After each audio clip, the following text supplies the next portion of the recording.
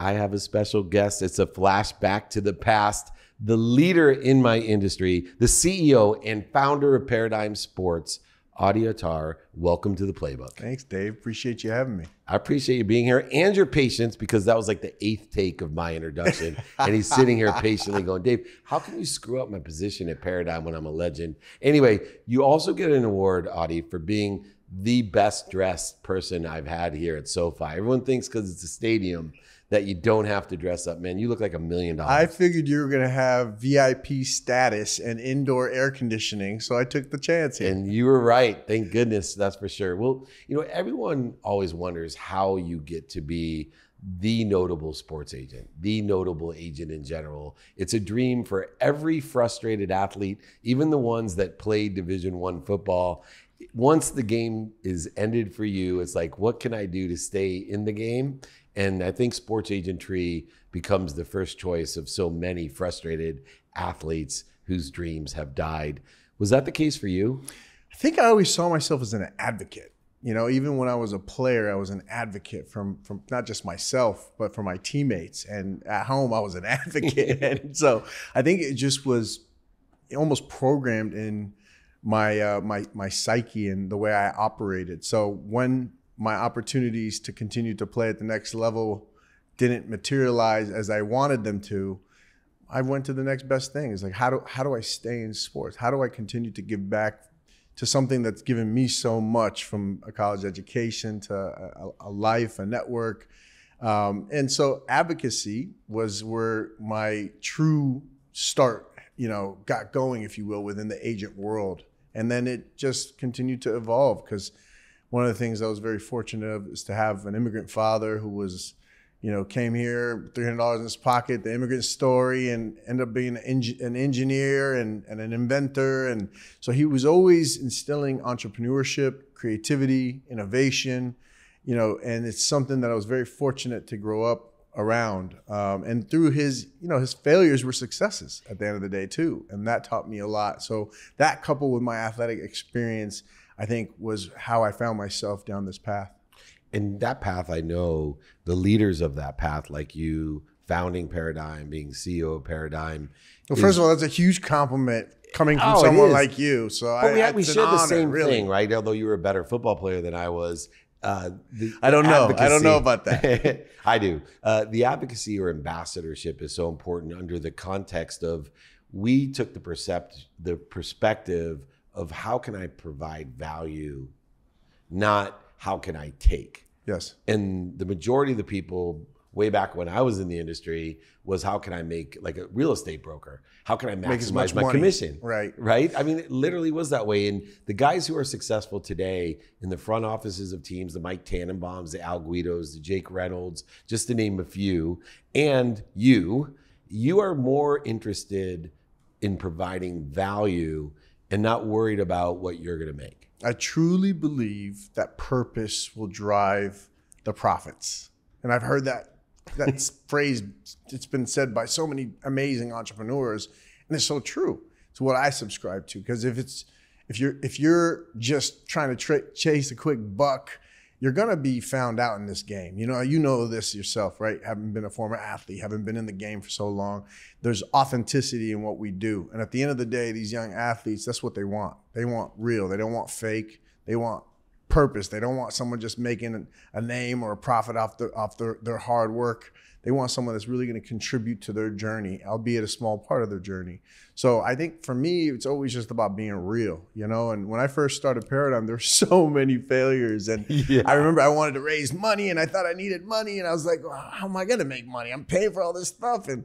But ultimately you find a way. You know, it's one of those things that it's the real ones will make it. You could have the best idea in the world. Nobody's going to believe in it if you don't believe in it at the end of the day. So you just have to find a way and stop looking for that validation from the outside world, and make sure that it's all rooted within purpose. And with that purpose also comes vision. And, you know, in all industries, especially sports, people love to stick, no pun intended, to the paradigm that exists. And it's so interesting.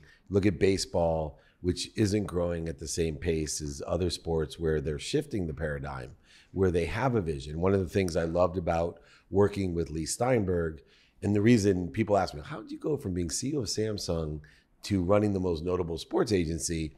And I said, because I had a technology background and Lee Steinberg saw the future of sports in technology. Now, I was lucky to have a law degree, lucky to know sports and been a customer of Lee's, hiring people to be, endorsements and for Samsung to do appearances.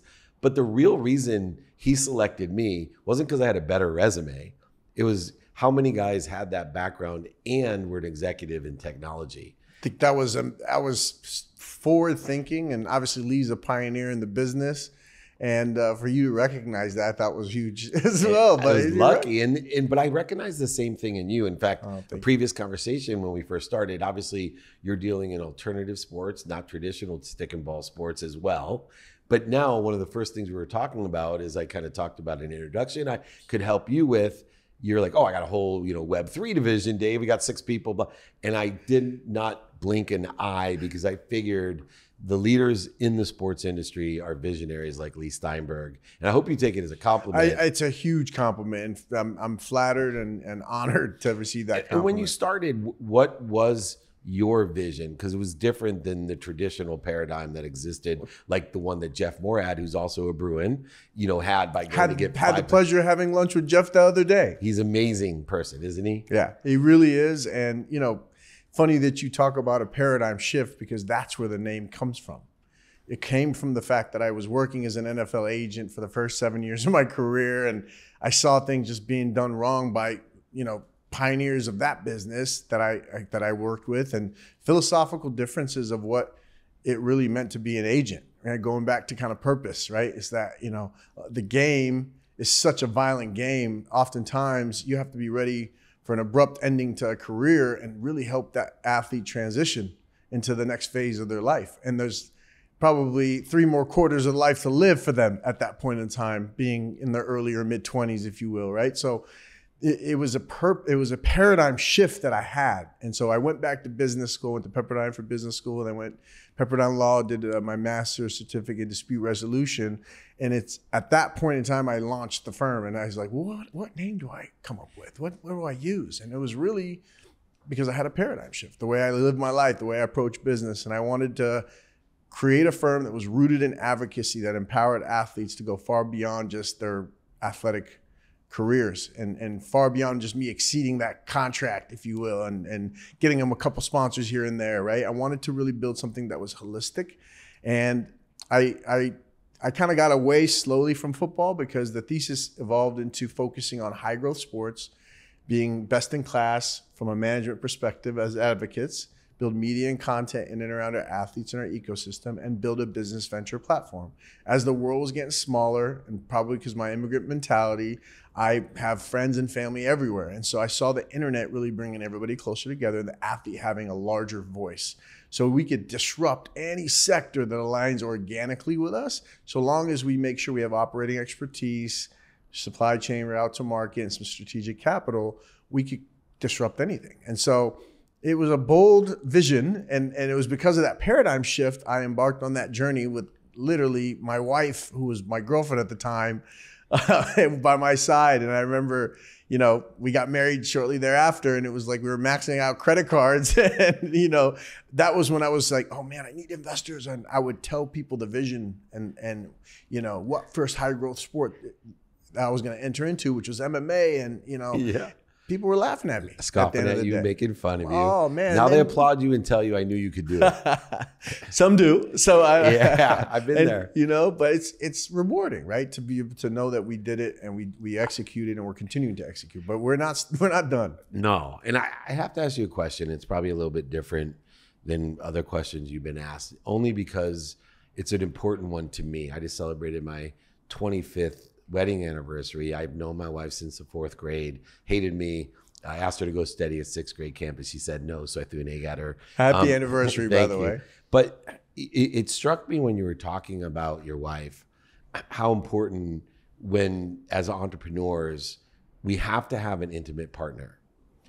That while everyone else, including ourselves, are doubting ourselves and everyone else is laughing at us, that even if they're not always verbally telling us they're behind us, all their actions say, hey, I believe in you. And nobody knows us better than our parents or our intimate partner. Mm-hmm. And it struck me, I could see that glare that I have in my eyes when you were saying, you know, yeah, nobody really believed in me. And I had this crazy idea. Nothing great ever happens without a crazy idea, or else it would have happened already. Facts. Right? And then it's not a crazy idea. How important was that time? Because look, you took a successful career 7 years in and go back to an expensive school, JD MBA. This time not on scholarship. Right. Like yeah, exactly. my You're at least going into debt for it. Yeah, exactly. Right. I know that feeling too. But how important is it to you still today to have that intimate partner that when everyone else thinks you're absolutely insane, that just has a faith knowing who you are and what you're made of, like your parents and your intimate partner, that you'll get it done. It may not be like you think you're going to get done. And I know we're going to go through pain. You're going to have all these failures and setbacks and lose some money, but I'm here and I'll be here to pat you on the back, unlike the rest of them, while you're doing it and when you did it. I think it's so important. And I'm blessed. I'm beyond Well, she's blessed. obviously blind and deaf too. I should see that. She is. She's definitely, like my wife. I outkicked my coverage. Like that we have in common. Exactly. Right. But you know, she's this Ivy League girl. She's beautiful. I was like, I had no business. She had a job. I didn't, you know, like I had no business. You won the lottery. And exactly. In being able to win her over. But I was very fortunate to have her by my side. And she did motivate me. She was comforting at times when I needed comfort. She kicked me in the ass when I needed a little bit of motivation, you know, and challenged me when I needed to be challenged. And that's what you need. You know, it's not always perfect. To your point, sometimes it's not necessarily always, you know, verbal communication. It's the nonverbal communication. More importantly, the support, right? And when you're looking up that hill and you gotta go, right? And so it's very important. And whoever it may be, I mean, whether if you don't have a girlfriend or a wife, or it's your parents, if you don't have parents, it's a guardian. If it's not guardian, it's friends. It's sometimes or a coach. A coach. Sometimes it's even, and I didn't have mentors coming up. I honestly wanted them, but I just didn't have them. But it doesn't mean I didn't have my wife and my dad and my mom and my sister. And so I did have, and even friends that believed in me, that some of them now are on my team, right? And so at the end of the day, however you could find that support, you know, make sure your eyes are wide open and your ears are open and you're listening and you may not agree with it all, but take it, process it, see how you apply it to your own, you know, daily practice, if you will, on your journey, because it's very helpful. And sometimes the comfort is needed. You need that, you know, reinforcement, if you will, once you start to doubt yourself, because that's also natural too. We all doubt ourselves. Without a doubt, and still do. I just want to spend minutes and moments in that doubt, not days, weeks, months, and years like a lot of people. I will tell you, if you came to interview with me, I wish you did, definitely you should have brought your girlfriend or wife at the time. I would have said, this guy can get a client and keep it. Because that's a competitive field and a space that you've participated in. Well, let's talk about the future. Now, you represent some unbelievable athletes, but also brands. And the future holds, you know, I saw the other day someone at a press conference said, hey, you know what, check out in 15 minutes, come meet me on, you know, my Step and Repeat on my podcast. And I said, oh boy, these contracts are going to change fast, because these billionaires that own these teams understand intellectual property better than the athlete does. Now they're leveraging, it's switched, the paradigm has shifted, but I promise you it's going to shift back, because you're not going to sign these big deals and be able to do that in a short amount of time. What do you see as the future? You know, you have some really great talent, great winners, champions, but you also have great brands.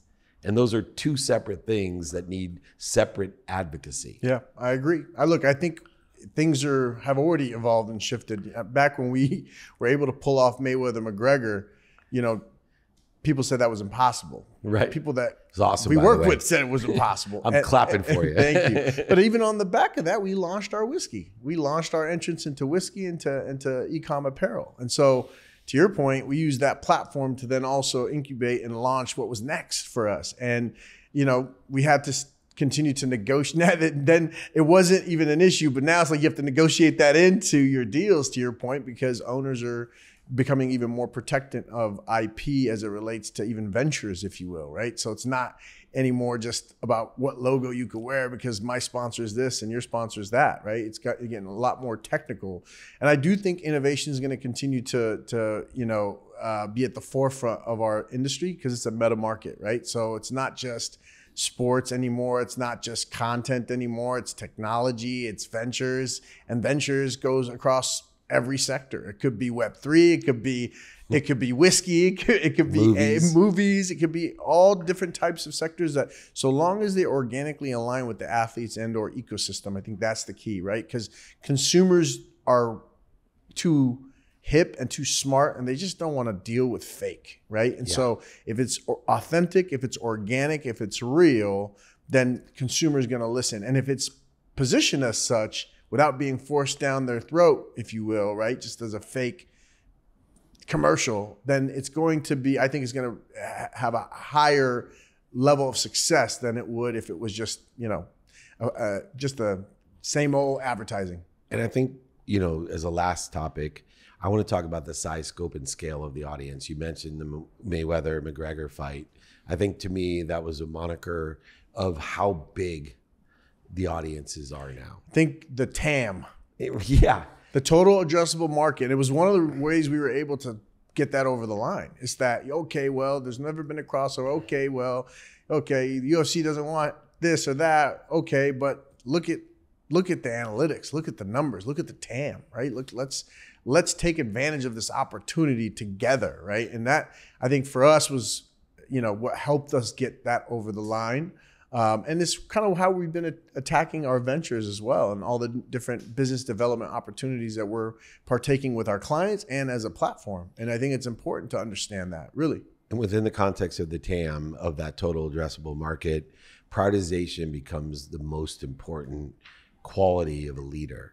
And I can see from the amount of productivity that you have, the value you're providing, the amount of accessibility, just you being here and you being at different concerts here and everywhere else I see you, but also the gratitude that you can have still within the context of being in a very productive and accessible environment. How have you learned to prioritize all the different options, opportunities, and touches of favor that exist in your life now? I'll answer to you truthfully and in short. First of all, I suck at it. Oh, yeah? Really? That's how I feel. That's my expertise, man.